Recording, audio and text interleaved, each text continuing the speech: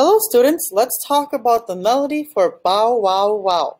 Now that we've learned it and we've kind of sang through it, let's kind of break down the melody. So here I have our melody. Remember, a melody is when we take our pitches or notes and our rhythm and we put them together to create the part of the song that we recognize. And the part we recognize for the song is the Bow Wow Wow, whose dog art thou? Little Tommy Tucker's dog, bow wow wow. That's our melody for bow wow wow. You notice on the side there, I have a colored number 4 and a colored quarter note that is flipped upside down. That shows us our meter. Our meter is when we organize our beats into measures. So that tells us that we need 4 beats in every measure, and our quarter note is the beat. Again, 4 beats in every measure with our quarter note as the beat. All right. Now with this melody, you notice that I also have a purple bracket on that second line there on our staff, and that shows us our home tone. Keep in mind, our home tone will be do, and it will most likely always be do for most of our songs. All right. With that being said, our first note in our melody, or the word bow, what solfege would it be? It would be do. Remember, do is the shape of our ball, kind of towards, and we kind of place it near our belly button. All right.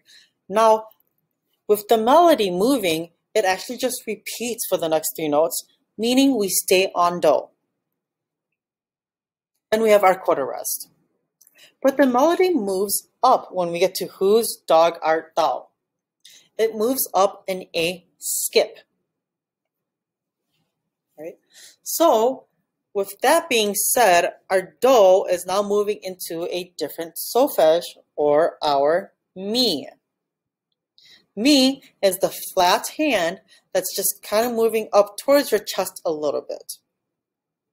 Again, it repeats, so all of our solfege for that measure is mi besides our quarter rest. Next measure, we skip up a line once again. So if we're going up from mi, what solfege should we land on?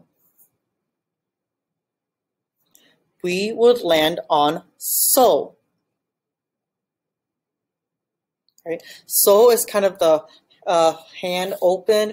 You are seeing your palm, and it's kind of towards mouth level almost.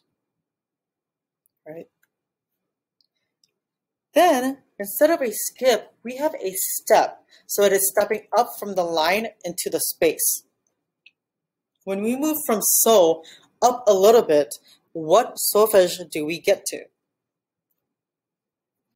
We get to the la solfege, and la looks like our C that was tipped over.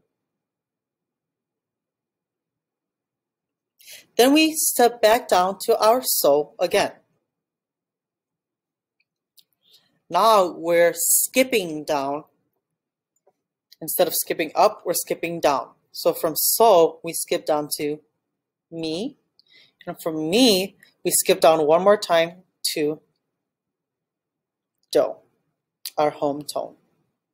We are going to skip back up, putting us back at mi. Then we have that solfege that we learned last time. Now mi looks like the flat hand, and this solfege looks like it has slid down a little bit. Do you remember what the solfege name is? It would be re.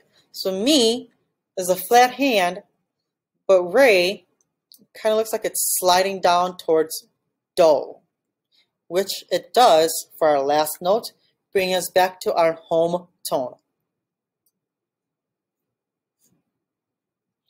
Can you try to sing the song with me on solfege? So if this is do, can you sing it on solfege with me? 1, 2, here we go. Do, do, do, rest. Mi, mi, mi, mi, rest. So, so, so, la, so, mi, re, do. Now, if that was too easy for you, try it with singing on solfege and showing the hand signs. Let's see if you can do that. Do is your note, 1, 2, here you go. Do, do, do. Mi. So, so, so, la, so, mi, re, do. Did you do it? All right, good work.